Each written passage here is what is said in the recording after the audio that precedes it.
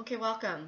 The last lecture focused on finishing up talking about the first part of the first process involved in making urine, and that's the filtration process, where the glomerulus filters the blood, creates the filtrate, which is very similar in composition to blood plasma, sans the plasma proteins. But before we actually can call it urine, we go through the other two processes, and that's reabsorption and secretion, which is done by the renal tubules. It is mostly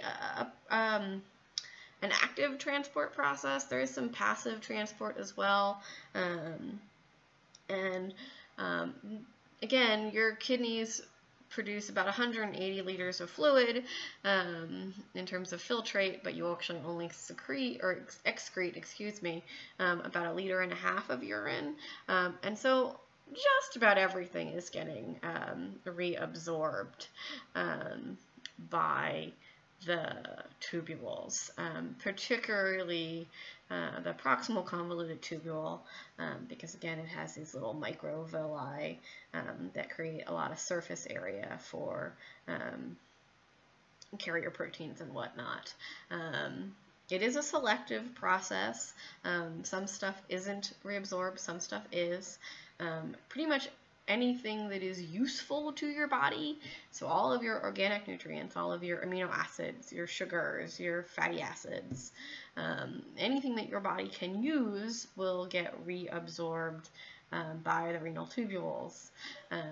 All of the other stuff, the ions, water, it's all kind of, hey, if we need it, we reabsorb it. If we don't need it, we get rid of it and just let it stay in the filtrate.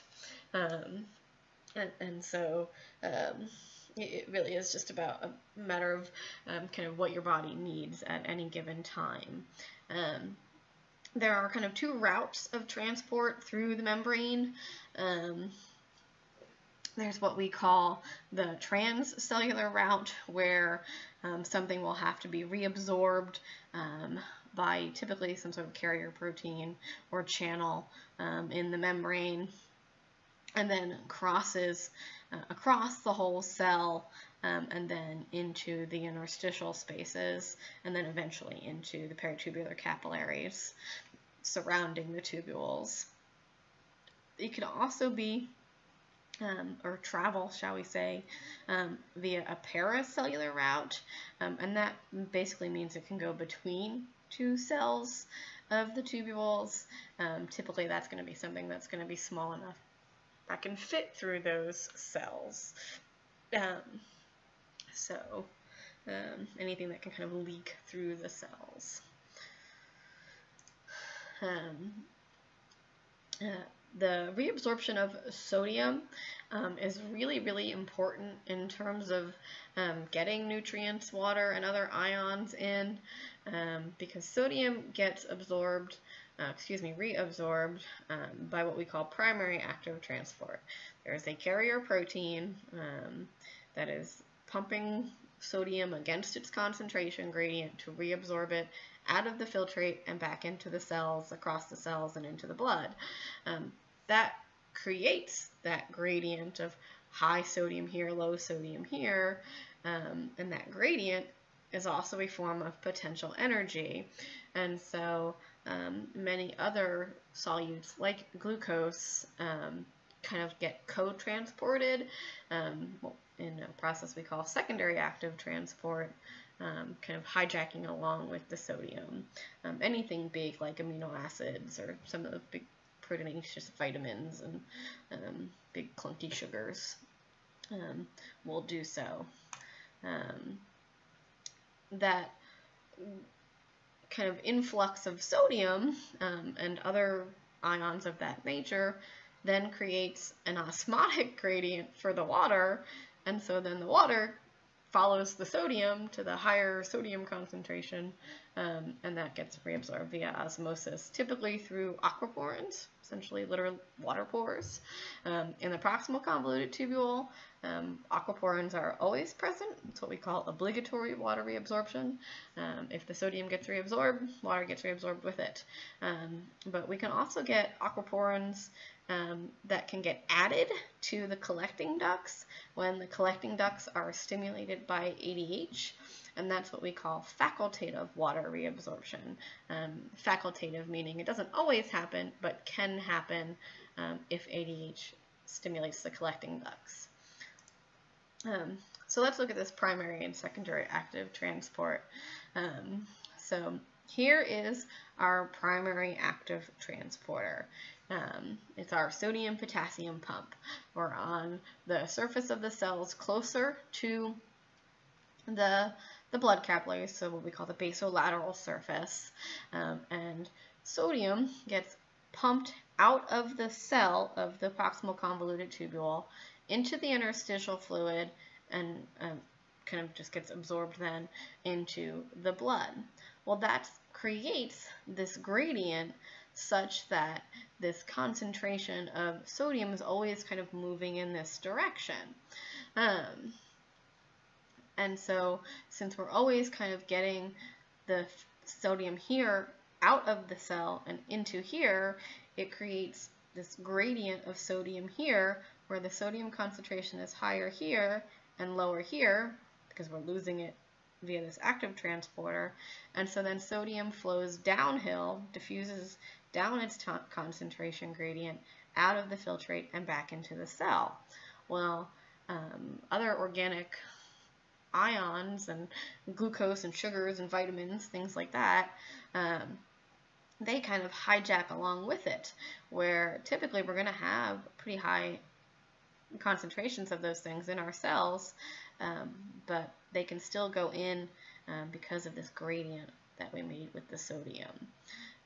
So primary active transporter creates the gradient for sodium, the ions and glucose and big amino acids kind of co-transport by using that gradient that we made with the sodium. We can also look at the water reabsorption. We can have the aquaporins right in the walls of the proximal convoluted tubule. Water just moves right through it, across the cells, into the interstitial spaces, and into the blood. Anything, of course, that is lipid soluble can be absorbed, reabsorbed by the cells directly through the membrane, because the membranes themselves are plasma, not plasma, phospholipids, and some ions, urea, which is a nitrogenous waste.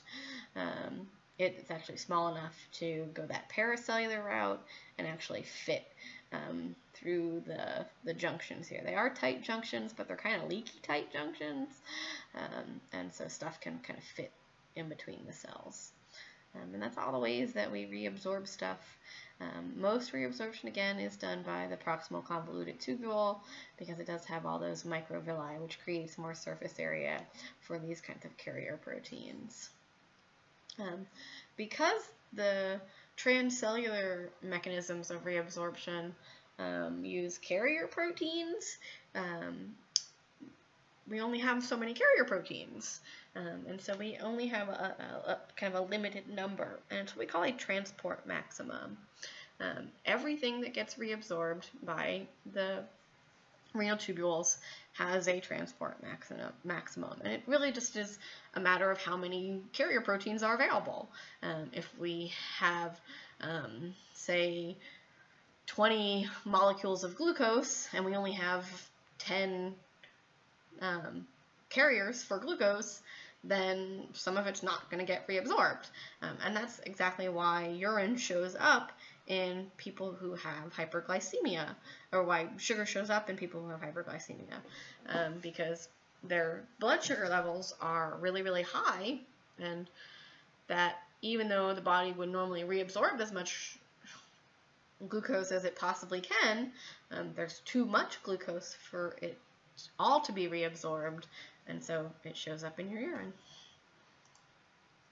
In terms of The rest of the renal tubules, if we look at the distal convoluted tubule, you'll see it really is very, very, very variable. Same thing with the proximal convoluted tubule too. All of the reabsorption and secretion is completely based on what your body needs.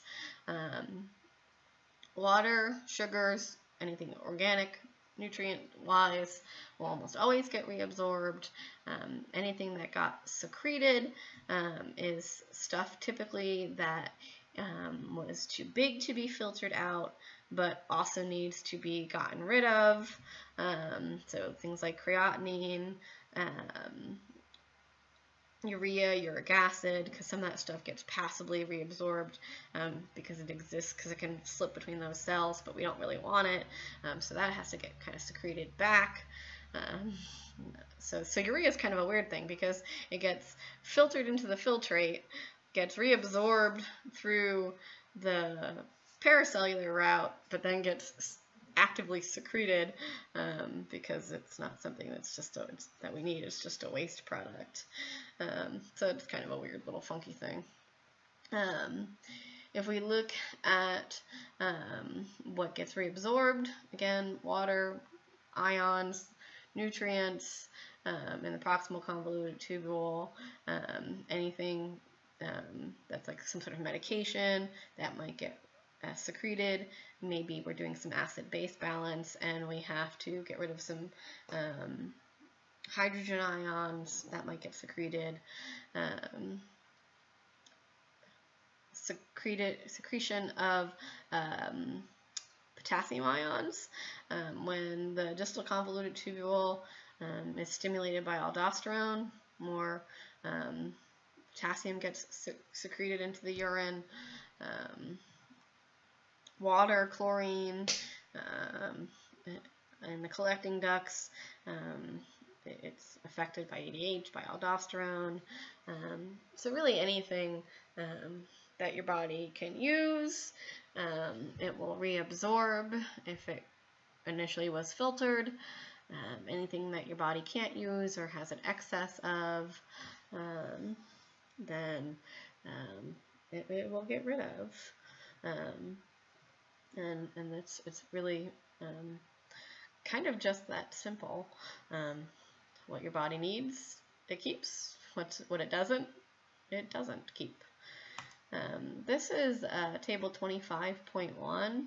It looks at all the parts of the nephron. It's a really good kind of summary table listing kind of what gets reabsorbed and how it gets reabsorbed by the different parts of the renal tubules.